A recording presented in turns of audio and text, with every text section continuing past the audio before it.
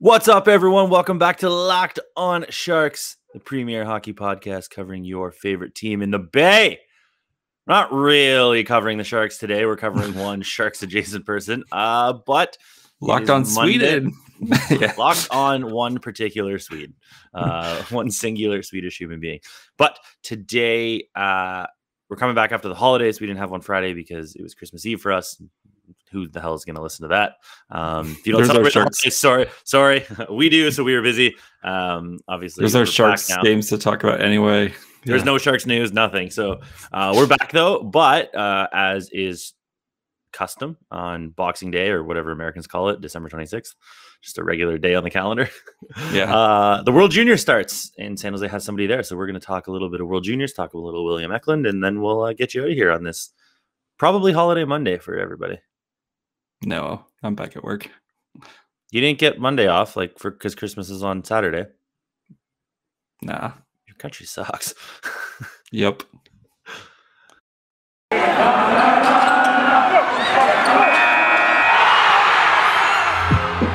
You're Locked On Sharks, your daily podcast on the San Jose Sharks. Part of the Locked On Podcast Network, your team every day.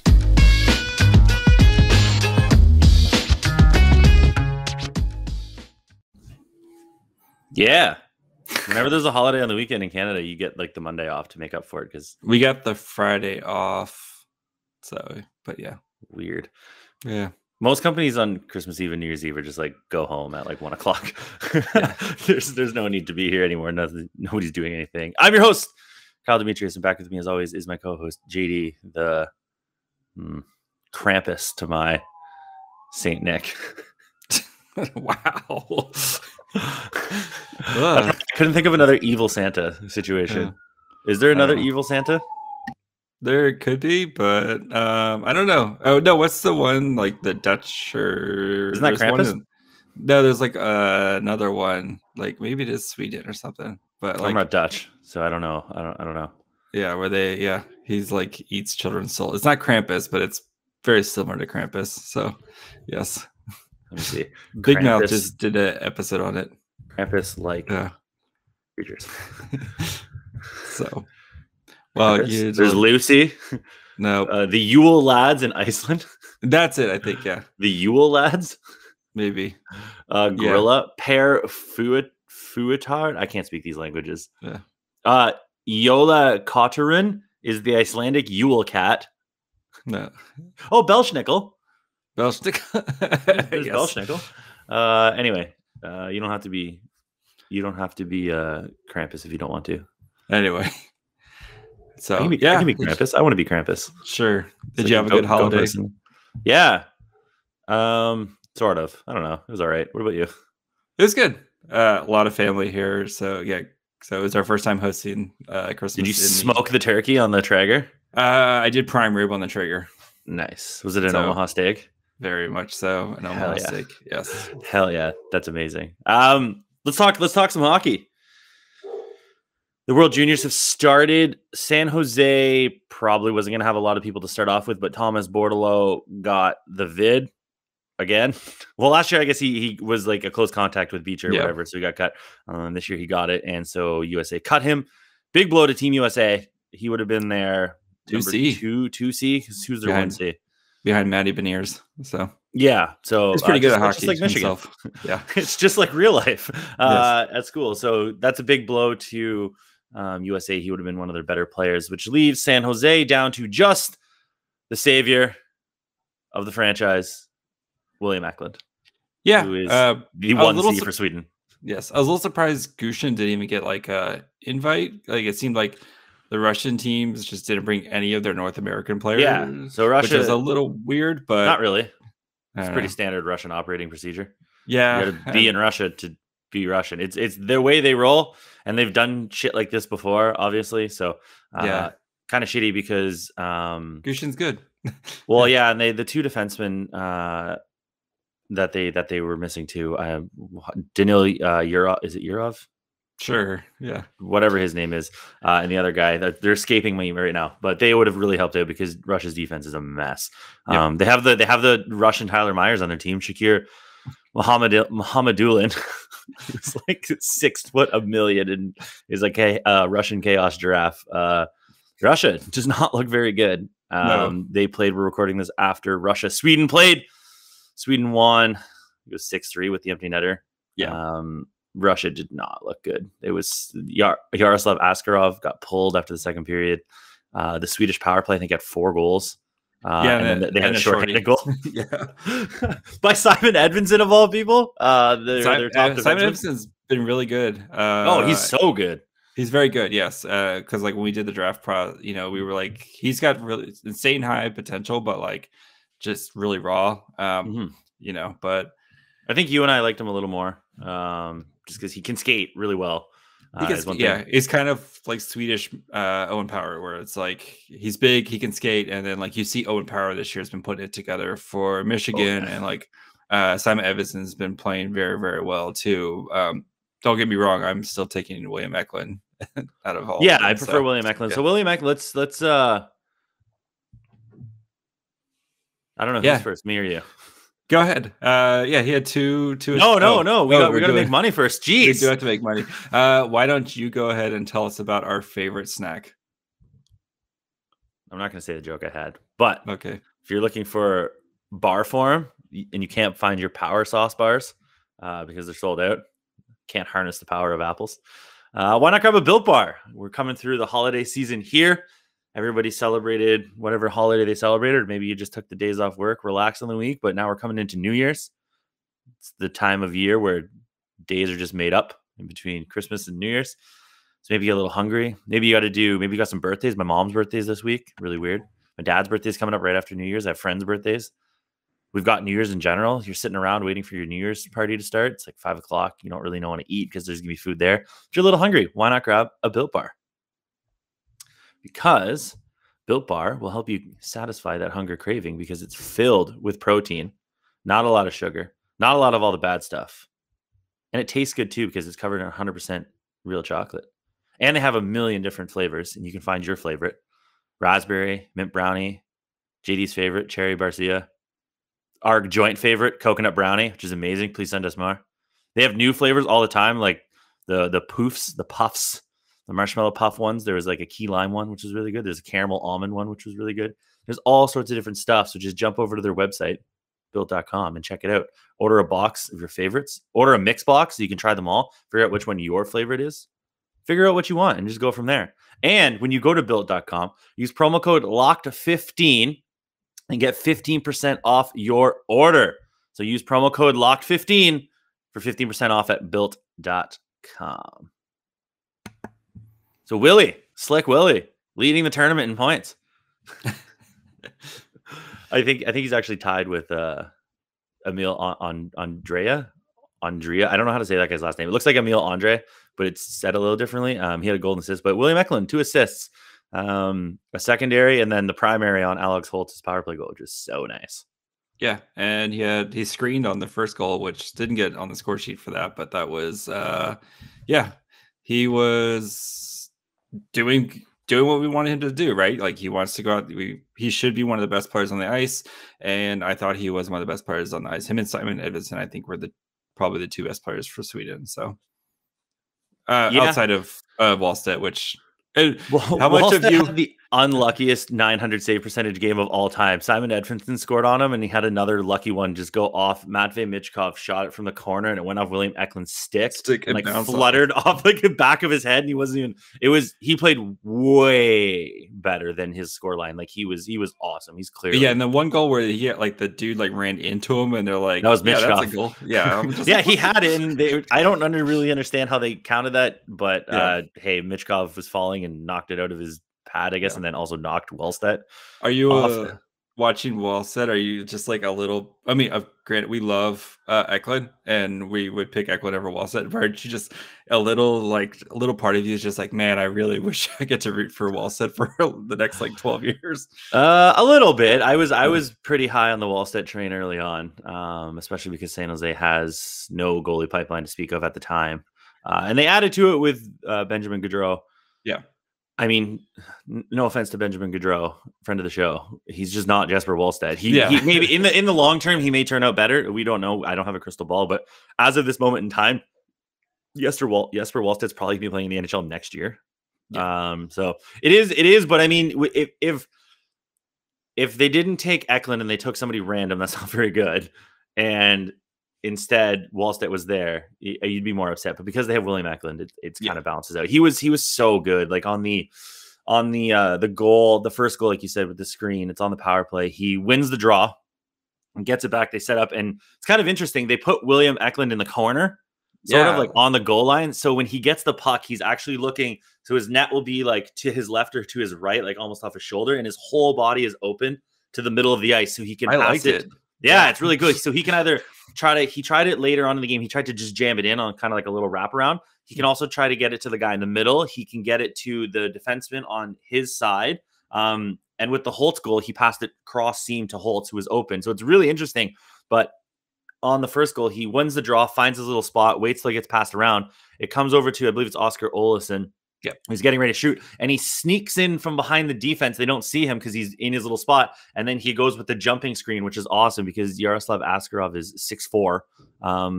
So you got to kind of Eklund is not 6'4", not 6'4". So you got to kind of get in his way a little bit creatively, and William Eklund jumped at the perfect time and laid down the screen. And Askarov went down and couldn't see. It's just we talked about when he's drafted. Eklund almost had on the breakaway too, where he had one in Askarov. It stuck through his 5-hole, and then the defender cleared it out. So I mean, Eklund could chaos giraffe. Could have had a goal and 2 assists today. So yeah, he had another shot too that I believe was saved. But yeah, that breakaway was really nice because he got it with space, and he was like centimeters away from having a goal. But you can just tell the high level thinking that the guy's got. Like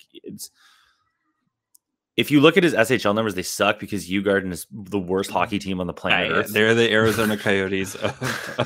They're so bad. If you talk to, we've had Swedish scouts like Patrick Bexel and Mikael Holm on, especially Mikael Holm. If you go to his Twitter feed, he's like, yeah, if William Eklund had anybody worth a shit on his line, on his team, he would have way more points. Third line winger Marcus Sorensen just doesn't do it for you. No. So he just has nothing to work with, and he's obviously playing a lot better. He's the 1C for Sweden. He's playing with Alexander Holtz, who's some people would say is the best player on the team, best forward. He's a year older. He was drafted 7th overall by New Jersey in 2020. He's very, very good. Alex Holtz was part of the combo with Lucas Raymond growing up called the Terror Twins. Because they played on either wing, which is an amazing nickname. Yes. It's too bad Lucas Raymond is killing it with Detroit because the top line would have been Raymond, Eklund, Holtz, which would have just been absolutely bonkers. Yes. But I think he had a good first game. It's always World Juniors. You kind of get into a swing. A lot of times, if you come out, they were playing Russia, who's in shambles, sort of. They're kind of bad, but at the same time, they're still a powerhouse team. Mm-hmm. So it's a tough game to get into right away. But I thought he looked good. I don't know about you, but he was throwing down the body. He was back checking. He's making passes. He was doing everything you want to see. And I think as the tournament goes on and he gets his chemistry back with like Holtz and stuff like that, it'll be quite nice. Yeah. I'm pretty excited about Eklund's first game here. And, like you said, it's good to see him kind of doing what we expect him to do, and it's not just the offensive stuff, but like you said, the back check and doing that type of stuff. I know like at first they were, Sweden was kind of a little hemmed into against Russia, like, especially in the beginning of the first period. But then it was like, once they kind of found their groove, and then, Sweden, that's going to be their thing, is their power play is, and they made Russia pay for it. And it's good to see that he's kind of got like a special role in that power play. And he's on power play 1. He's power play 1. Yeah. So yeah, it's good to see Eklund doing Eklund things, and I count the days until he's back in San Jose. Yeah, he's playing out the season in Djurgården, and then 2022 training camp, he's back. Like, there's no way to do it. I really hope he just crushes this tournament because he has all the talent in the world to do it, and he's on the right line. And I think Sweden's pretty good. They disappoint internationally a lot. They haven't won gold since 2012. Weird little quirk at the World Juniors.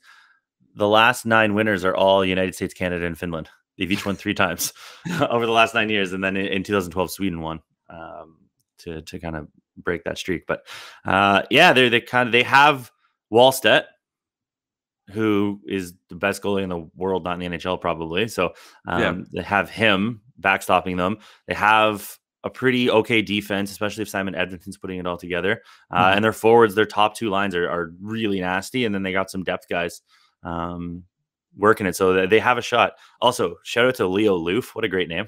Oh, yes. What an amazing name. But excited to see Eklund go on. So Sweden is in group B. Yep. So it's Sweden, USA, Slovakia, Switzerland, Russia. They obviously took care against Russia. They should absolutely hammer fist Switzerland and Slovakia, even though Slovakia has Juraj Slafkovsky, my boy.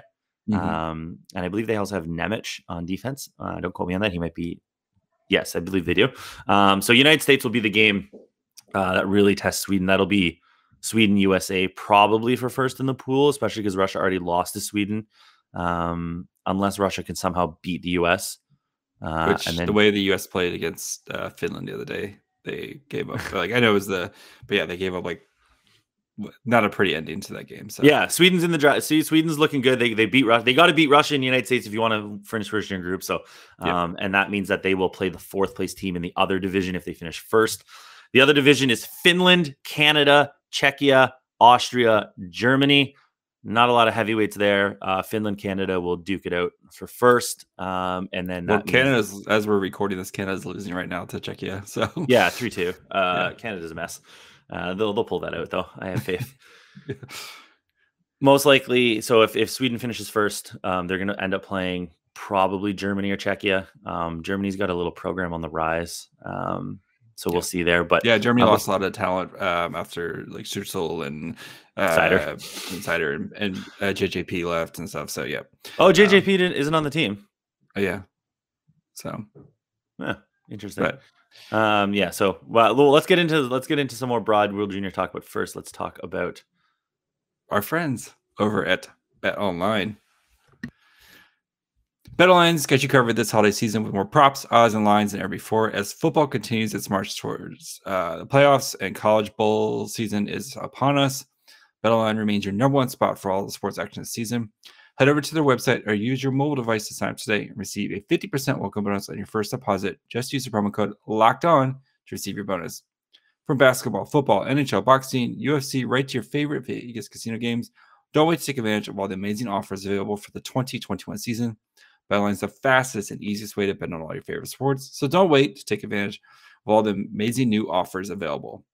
BetOnline, where the game starts. All right, Kyle, so who's winning this whole sucker? I said Sweden.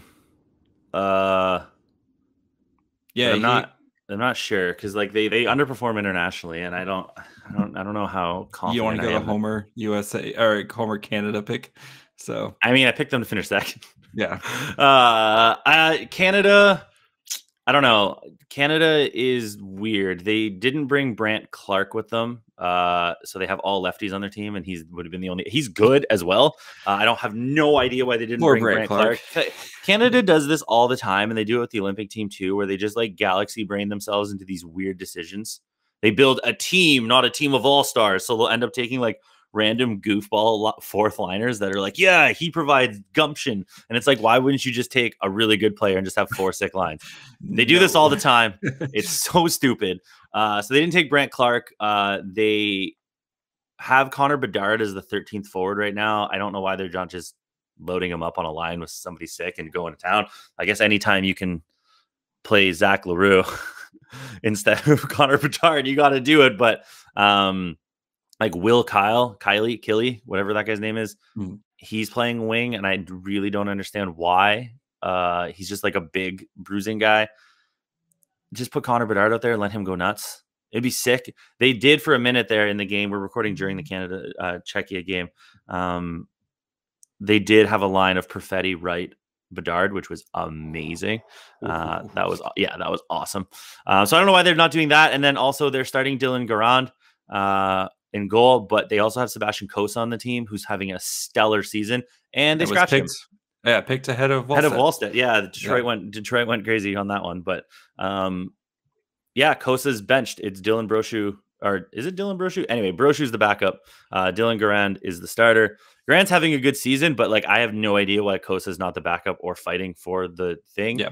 He had a bad preseason pre-tournament game where he let in 3 goals and 11 shots, but I mean, at the same time, sometimes it just happens. I just really confused by what Canada's doing. They have all the talent in the world, but I mean, I don't know. It's tough. Who, as Sharks fans, who should we keep just a little bit of an eye on for next year's for the upcoming draft? I know you mentioned Brad Lambert, how he is a potential fit for the Sharks. So yeah, I'm sure when we get Will Scouch on, he'll sing the praises of Brad Lambert, which would be awesome. So I'm gonna talk about guys, like just give some names that are in the back half of that top 10, like the teens around that 10 mark. So if Brad Lambert falls somehow, or if San Jose gets shittier and they can pick up Brad Lambert at like 7 or something like that, that's awesome. Really love that. Love that for them. But then you've got guys like, again, in the Czechia game, David Jiricek, he's a defenseman. They could be looking at that if they're going defense. The U.S. Has Frank Nazar. He's like a 5'10" winger, which would be cool. So he's going to be around that area. You're looking at Nemec, but he's going to be up a little bit higher probably. You want to look at Juraj Slafkovský, plays for Slovakia. He's a 6'4" winger. He's awesome. I really like him. If he falls, that would be a really good option for them. Guys like Rutger McGroarty could be a possibility. Not a real person. It's not a real person, but I mean he's there. There's some good names like Logan Cooley's a great name, but he's worked his way up. He's an American. So is Rutger McGroarty. Logan Cooley's worked his way up into like the top bit. Brad Lambert's running mate on Finland, who's past him, Joakim Kemmel. He's also kind of hopped Brad Lambert into that like top 5-ish area. So keep an eye on him just in case he may fall. The draft after Shane Wright is kind of all over the place. Danil Yurov plays for Russia, but I think he's also a little bit higher. So I'd say Brad Lambert is definitely one. David Jiricek, Juraj Slafkovský, Rutger McGroarty. I would start there and keep your eye on them. Plus, those are fun teams to watch. That's USA. That's Czechia and Slovakia and Finland. So like that's a little bit interesting. On Canada, I don't really know if anybody will be in that range, but we're a long way out from the draft. So I'm sure we'll update again as the tournament goes on. There's also another Jack Hughes. This one's Jack D. Hughes, and he's not related to them. That's me. So it was Northeast. Yeah, that's you. Obviously, follow us along on social media. As we get more in the tournament, we'll cover William Eklund extensively because he's the only one there. So if you want to let us know or ask us anything about the World Juniors, particularly me, because I'm Canadian, it's just like part of my life, you can do that on Twitter at Locked On Sharks. You can do that on Facebook and Instagram as well. Leave us a comment, leave us a note, ask us a question. We will see it. Locked On Sharks across the board. We're almost at 500 people on YouTube, so subscribe there if you want to watch us do stuff. I'm wearing a burnt orange Lululemon hoodie and a toque. It's great. JD's wearing a t-shirt, and he has a Christmas tree in the background, so it's nice. It's very festive. You're listening to us. You know where to find us: Spotify, Apple, Stitcher, Anchor, Amazon Music, whatever. Like you're doing it. Email lockedandsharks@gmail.com. We haven't got one in a while. Thank you for your service. JD is at My Fry Hole. Kyle is at Kyle Demetrius. I think you could probably hear a bunch of children running around behind me. But they are at 123 Clovis Lane. Yeah, 123 Fake Street. Thank you for making us your first listen. Go check out any of the other amazing podcasts. Go check out the Locked On Now podcast on YouTube, where it's all to keep up with everything NHL. It's kind of cool where you can get all the nows in one place to keep up with everything that's going on in the NHL. And go check out one of your favorites, like Locked On Gamecocks. There you go. I hope that's a real one. Sure. Sounds like it's real. This should be real. That's just us. Cox. Bye, friends.